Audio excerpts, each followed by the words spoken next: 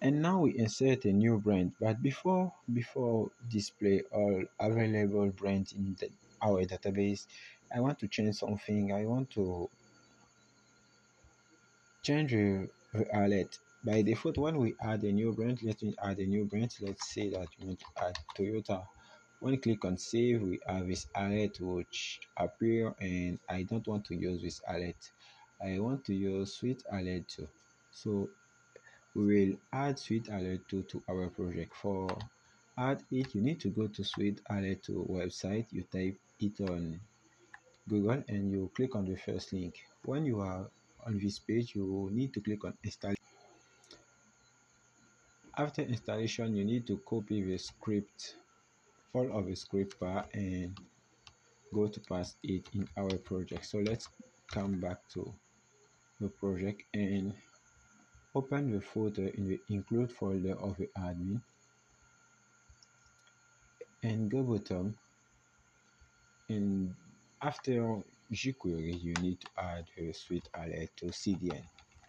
Okay, when added you need to come back to Sweet Alert 2, and bottom you will see something where we call it usage, and for go bottom and take all of this because we want to use this one, and come to our project. Let's say that we will call the Sweet Alert to when the data inserted successfully. So it's here when we have check if the data is a success. So instead of alert, let's delete alert. Instead of alert, we will pass all of this, and let's say that the title will be success, and the text will be the success message. Let's say for the icon, we don't want the error icon, we want the success icon. And here for the confirm button action is it will be brand add close. Now okay, so we will use the same thing for the error. If we have some error, we leave the title as error, and let's say that the text will be data, and here is error message, and the icon will be error, and the confirm button will be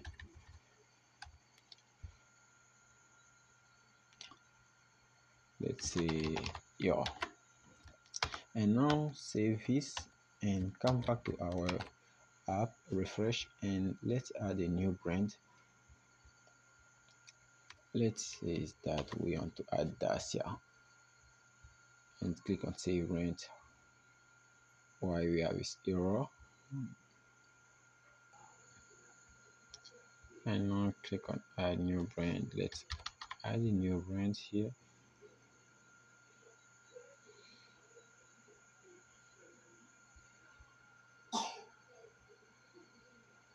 It says that the success is true,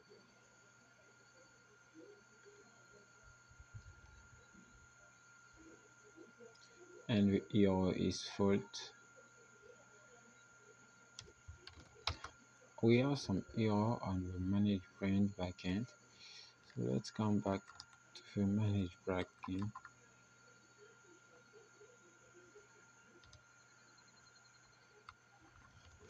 Here is not false, is not string, is just false. Okay, let's add a new brand and click save now. And here we have a success brand inserted successfully. So the bug was at the back end. You need to go to the back end where we manage branch, and for this error it was in a single quote and it was considered as a string or is a boolean, so you need to remove all of them and Sweet Alert will be added. So now